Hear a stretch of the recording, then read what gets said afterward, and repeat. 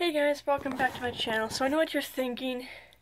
Yeah, I only thought of 2 videos this week, but I don't know why I didn't do them yesterday and Wednesday.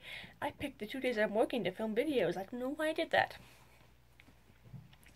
But anyway, it's Walton week, so I'm gonna give you this video today and then tomorrow.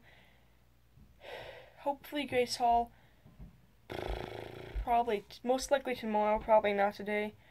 I might do it today, depends how much time I have after I do this video. But, so it's Walton week. I'm actually rewatching the series of the Waltons. I just finished season 2. But then got me thinking, like, okay, what is up with the timeline? Because the first 4 seasons, we get a consistent 1-year period, 33, 34, 35, and 36. But then once we hit season 7, something happens to the timeline. It goes from 37 to 38 to 37 to 38 and then to 39 a bit. It's a little weird. It does this again in season 6, 7, 8, and 9. So, and because season 9 ends in 1945 when the war ends, which is obviously in September, the whole series is a span of 12 years. As to whether or not they age that long, well, John Boy is 17 at the start of the series, so in 12 years he would have been 29. But yet, in the 1990s, in the years late in the 90s, that would take place in the 60s. He would have been in his 30s. No, he was born in 1918, so he would have been in his 50s. Yeah. So would Jason. Mary Ellen was born in 1920, so she would have been in like her 40s. As would Aaron and Ben.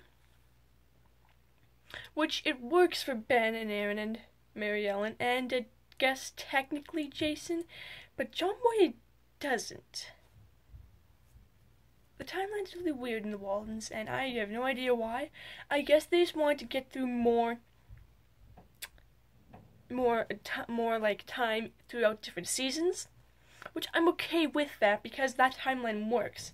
As does in the reunion videos, the first 3. But the ones they did in 1995, 97, and the one they did in 93, 97, and 95, those were in the 60s, and then that doesn't make sense of the time. It just doesn't make sense there.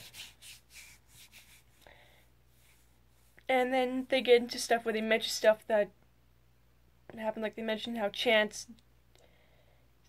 calf, but in the graduation, the cow dies and it's a different Chance. And the timeline, I hate it. This is really the only show I watch where the timeline is very inconsistent. Because Heartland, you can always tell what year it is because the year the season is taking place in is what year it is. So for instance, the first season, Heartland, season 1, takes place in the year 2007. As Little House on the Prairie, that one we don't actually really know what year it is because they never really say. But definitely we do have a consistent timeline because we can see what year it is in season 7, figure out what year it is in season 1. How to Train Your Dragon, okay, the 15 in the first movie. The first series, Rise/Fantasburg, is the same year. Race to the Edge is 3 years later. How to Train Your Dragon is 2 years after that, and the third movie is a year after that. It is, because there isn't an exact year, the timeline, I guess you could say, is a little inconsistent, but they at least mention how many years it has been, instead of having you to try and guess from the Waltons. Because they do mention, he will say what year it is sometimes, but then sometimes he won't, and you're wondering what year it is. And it just doesn't make sense. if I had to pick one thing I hate about the Waltons, it would just be the timeline. The history and everything else is great. Lots of stories are great, but the timeline, I hate it. So that's going to be pretty much it for this video. Be sure to give this video a like, subscribe, hit the notification bell, and stay tuned for tomorrow's video, which will not be on the Waltons, but on another TV show that I have just started watching. See you.